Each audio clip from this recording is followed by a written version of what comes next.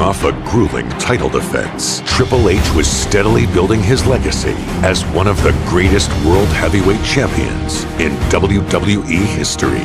The following night on Raw, the game looked to take the night off. However, Stone Cold Steve Austin had other plans. You can pick your own opponent tonight, as long as that opponent is a former world champion.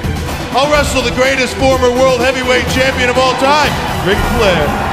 What? I'm overwhelmed.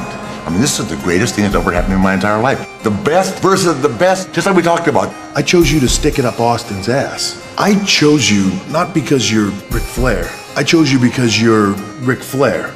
You'll lay down. With Ric Flair's integrity at stake, Shawn Michaels paid Flair a visit to remind him who he was and give the dirtiest player in the game his confidence back. Do you really think I can go out there and beat a guy like Triple H right now?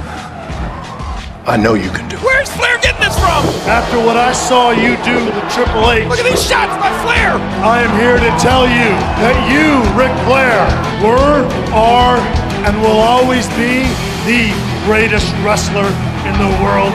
And I just want to know if I'm in the same league with Ric Flair. You, Michaels, will always be a Ric Flair wannabe. Goodness, he just took a punch on Michaels. I am not the little boy watching my idol. I am a heartbreak kid, the showstopper. You didn't pass the torch to me. I took it from you. Ric Flair, Shawn Michaels had bad blood. The dream match, perhaps of all time.